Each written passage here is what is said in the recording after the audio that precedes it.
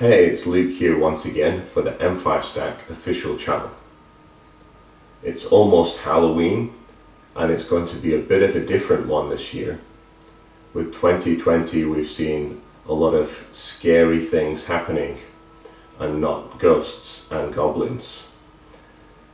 With lockdowns and social distancing, masks and so on, Halloween is going to be a little bit different this year. But that doesn't mean that it can't still be a lot of fun. In this week's project, we're going to be using the Core 2 to create a scaring device for when the trick-or-treaters come round. When the PIR gets triggered, we get a scary image and a scary sound.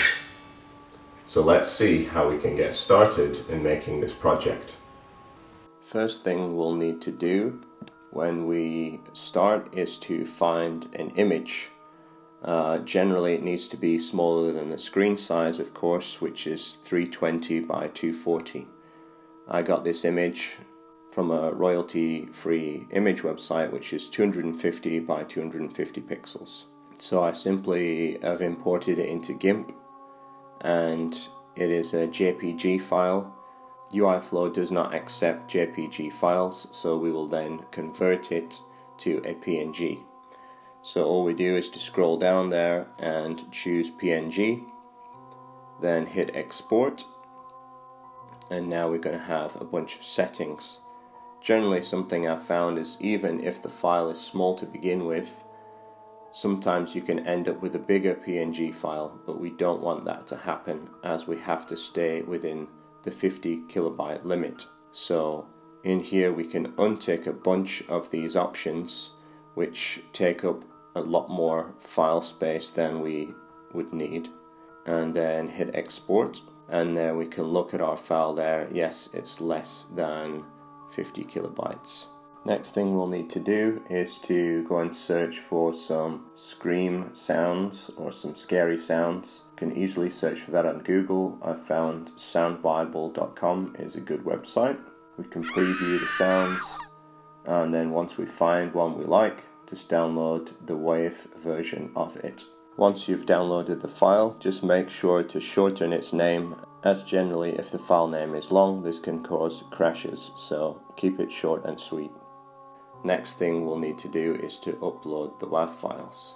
Now there isn't an easy way to do this through the UiFlow website, so what we'll need to do is to use Tony to upload these files. So first we'll need to turn on the device, then go into the applications. This is just so that we can get into the REPL on the device. It's a little bit tricky otherwise, but once we're in Tony, we're in the REPL.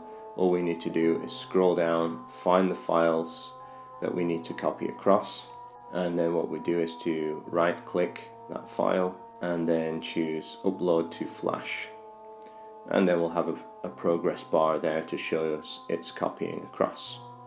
Okay, now we have that file on the flash of the device. Next we'll go into UiFlow. So here we are in UiFlow. Make sure you choose beta and that you have the latest Core 2 firmware installed. Also, let's make sure that we have selected Core 2. Okay, first thing to do would be to add the Pir Sensor Unit. So we'll add that first. Okay. And then we'll need to upload the image that we just created. So we'll go into add image, choose that image, and then upload. Okay, now we need to go ahead and drag the image placeholder over to the screen, and now we can choose that scream picture from the drop down list. And now what we'll want to do is set the coordinates 40 here to get it into the middle of the screen.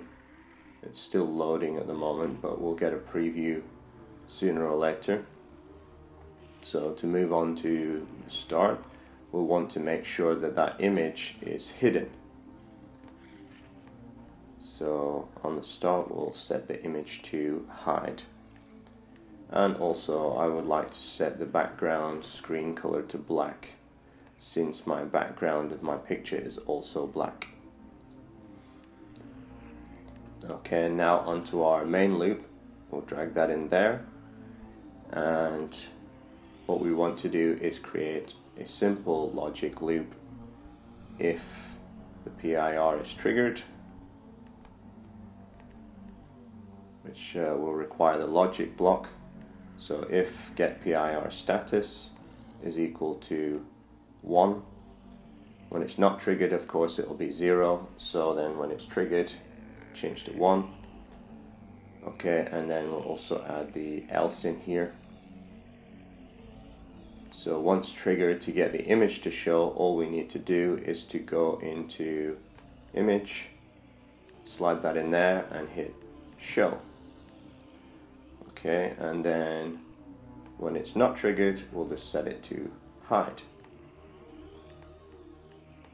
Okay, so now that will work for the images.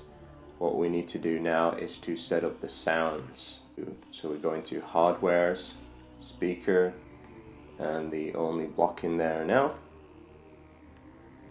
which is simply quite straightforward. All we need to do is type in the name of our file. So I've put 3 files in there. Select one for now. And because this file is going to take some time to play, at least a couple of seconds, we'll also add in a delay here. So I'm going to set this to about 3 seconds. Okay, so that should work quite nicely. Alternatively, if we've uploaded a bunch of WAV files and we want to randomly choose between them so that we don't have the same old scream sound every single time, what we can do is to create a list, assign that to a variable. So I'll just call this screams. Okay, and then set screams, and then literally all we need to do is to type in the name of our specific file names that we've put in the flash there. So I've got 3, all named very similar, with almost identical names. Okay, so we'll set that in the initial setup part, and then next we need to then go back into lists and choose this one. So in list screams, we want to get random. Okay, now let's fire that up and see if it works. Okay, and here we are. Here's a quick test. We can see that once we wave our hand over the PIR, it will play the sound and show us the image. And also we get a randomized sound. You can strap that on your door at Halloween and give people a fright. That's about all we have time for this week. Hope you enjoyed the lesson. If you have any questions, make sure to leave them down in the comments. Don't forget to like and subscribe. And from all of us here at M5 Stack, we wish you a happy Halloween. Goodbye.